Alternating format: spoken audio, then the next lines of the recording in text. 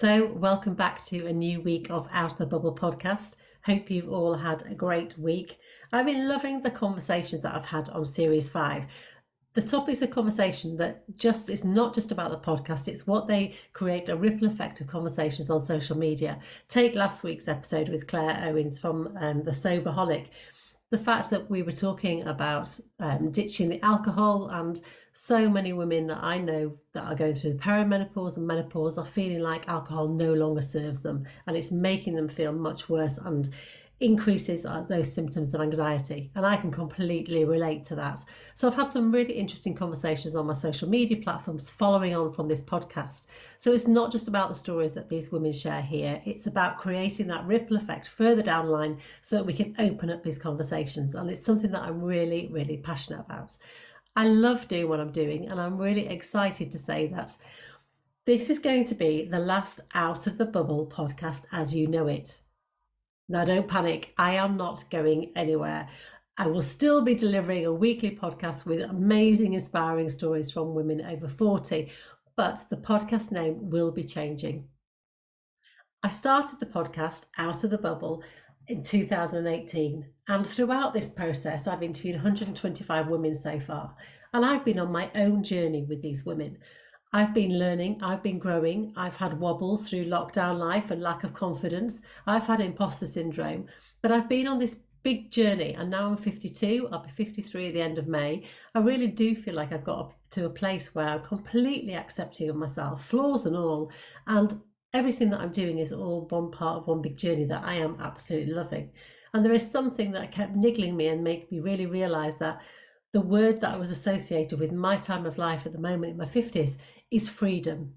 So the new podcast is going to be called Liberté-Free to Be. And I am so excited about it because it really does feel so aligned with where I am right now in this moment in time in life. The total freedom to show up as I am and to just be without fear of judgment of other people. And I'm sure that that's something that loads of women in midlife can relate to. That feeling that we don't have to justify ourselves to anybody. We don't have to try and fit into a box. We certainly don't have to conform to what other people in society tells us. And liberty, free to be, is exactly how I feel right now. So I've outgrown Step Out of the Bubble. And that's okay. We shouldn't fear change. It can be something that really holds us back. And that's one of the things that I've really gained strength from listening to the stories over the last couple of years of women that have gone on and overcome amazing hurdles and gone on then to do amazing things afterwards. And it's that fear of change that can hold so many of us back.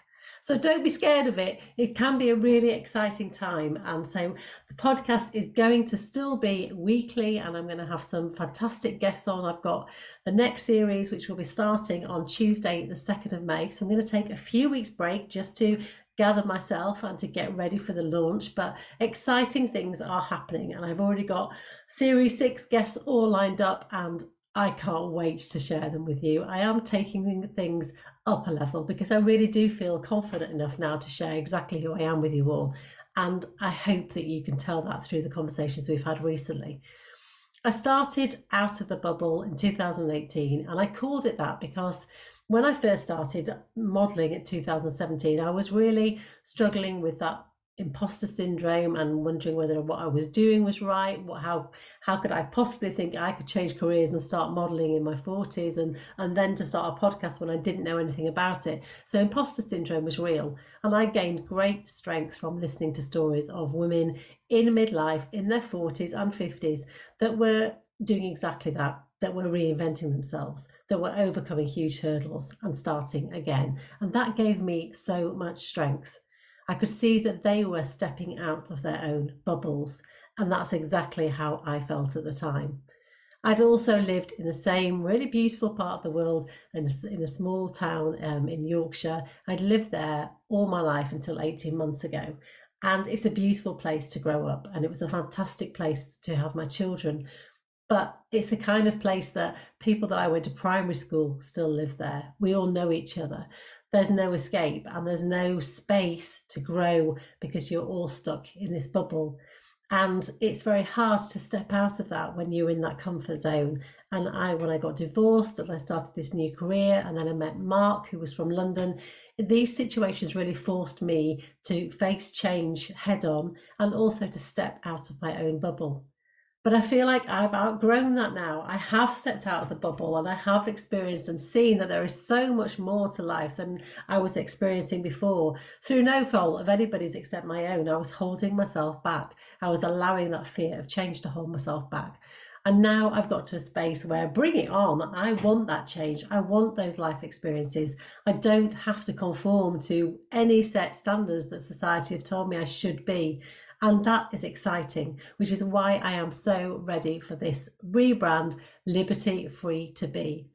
So what can you expect? You can expect more challenging conversations, and actually not just from women over 40. I want to try and include more intergenerational conversations, because if we can create a ripple effect to the younger women that are coming up behind us, then they won't have to fear aging like we've been taught to from a young age. So let's try and break down some of those barriers. So intergenerational conversations that will inspire older women as well as the younger generation coming up. I'd love to have some group conversations with women as well in the future, where we can actually all get together and put the world to rights on a podcast. I've got so many ideas and a long list of guests that I am working my way through. So if you have already contacted me, don't fear, I will get back to you. It's just that it is a long wait.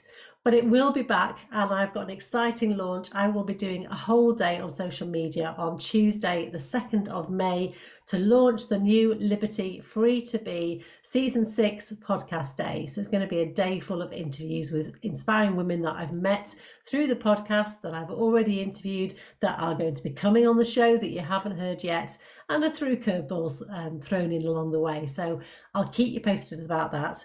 So don't panic, I'm not going anywhere, but when you see it in your feed, next time you see it, it will be called Liberty-Free to Be. So I want to tell you a little bit more about the branding and the logos and what it all means to me, because it is very much part of my story. And I am so grateful to be working with Jojo Smith from Creative Sass and Rosie Wilkins from Brand by Design, who have done an amazing job on the branding, and it has pulled together everything that I'm about, and I'm so excited by it. The word liberty, as I said, means freedom, and in my 50s I feel like that's never been more applicable. The freedom to be exactly who I want to be without fear of judgment. Whether that means that I want to show up in your feed in my lingerie with my cellulite and my curves and my rolls, or whether it means I want to learn burlesque this year and I'm not worried about what anybody else might think, or that I'm showing up in my own different way, and that's all good with me.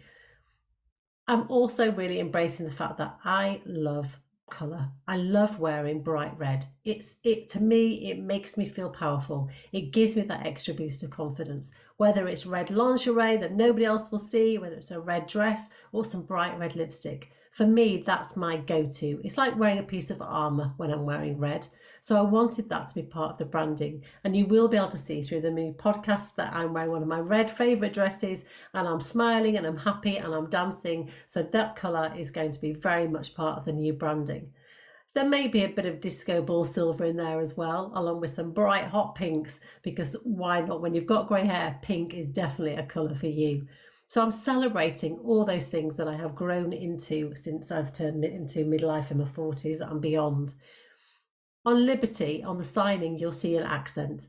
And what I think is really beautiful is the fact that the girls, when I was talking to them about how I wanted the branding to be, they've really listened to everything that I've said. So you will notice that the accent is actually a feather. Now, to me, the feather is a really beautiful symbol that really shows flight and freedom. That flight, that feeling of flight, that you can fly off and do something different and just be your own person and fly like a bird and really spread your wings. And I always call myself a late bloomer, because in my 20s and 30s I lacked the confidence to really get started and know what I wanted to do and explore different things, because I was scared of change, I was scared of failure, and I was scared of other people's judgments. And now I feel like I can really fly in any direction I want. And I think that's something that in lots of these conversations I have with women, it's that feeling of just getting out there, taking that first step and flying, because you do not know where it might take you to. flight and freedom. So I love the fact that my accent on liberty is a beautiful feather. So when you do see it, look out for it, because that's what it means to me. So I will be continuing, as I said, no worry to panic, but at least you will know that when it shows up in your feed, it will be called Liberté-Free to be. It will still be on all the platforms that it has been. I'm so lucky that it's on Apple, Spotify, iTunes, you name it. It's on 13 platforms now, the podcast, so there is no excuses to download and subscribe. And if you are enjoying this podcast, please share it with other people that might benefit it. Let's create a ripple effect that can really encourage women to step into their own and be free to be whoever they want to be in this next chapter. So lots going on. I will be back. I'm having a little bit of a break, although I will be working behind the scenes with a few more changes to come and a few more surprises, but I just wanted to keep you in the loop. So I will see you on Tuesday, the 2nd of May. But in the meantime, keep being fabulous, and thank you so much for your support.